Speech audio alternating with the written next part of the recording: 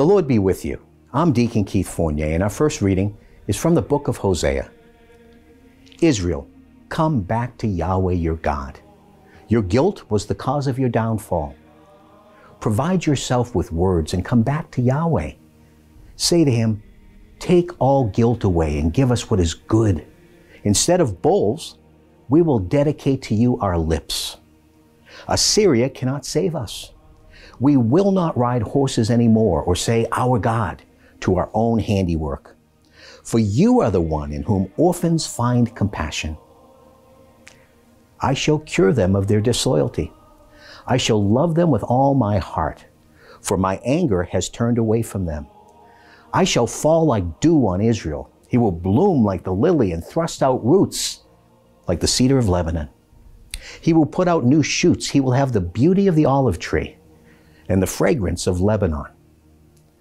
They will come back to live in my shade. They will grow wheat again. They will make the vine flourish. Their wine will be as famous as Lebanon's. What has Ephraim to do with idols anymore when I hear him and I watch over him? I am like an evergreen cypress. You owe your fruitfulness to me. Let the wise understand these words. Let the intelligent grasp their meaning, for Yahweh's ways are straight, and the upright will walk in them. But sinners will stumble. And our response is from Psalm 51. For I am well aware of my offenses. My sin is constantly in mind. Against you, you alone I have sinned. I've done what you see to be wrong, that you may show your saving justice when you pass sentence, and your victory may appear when you give judgment. Let me hear the sound of joy and gladness, and the bones you have crushed will dance. Turn away your face from my sins, and wipe away all my guilt.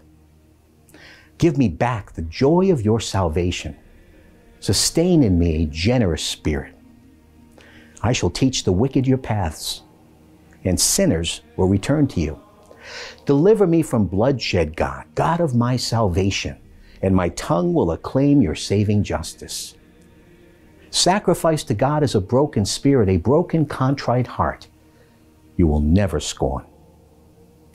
In a reading from the Holy Gospel according to St. Matthew, Jesus said, look, I am sending you out like sheep among wolves, so be cunning as snakes and yet innocent as doves.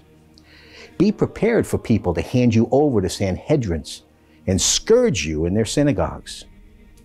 You will be brought before governors and kings for my sake, as evidence to them and to the Gentiles.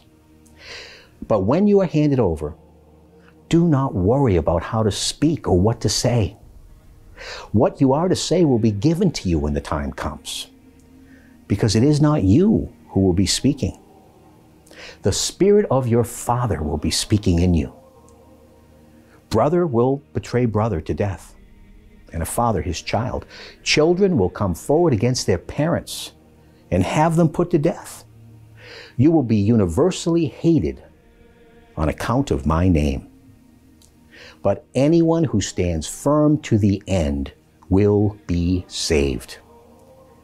If they persecute you in one town, take refuge in the next. And if they persecute you in that, take refuge in another. In truth, I tell you, you will not have gone the round of the towns of Israel before the Son of Man comes. The Gospel of the Lord.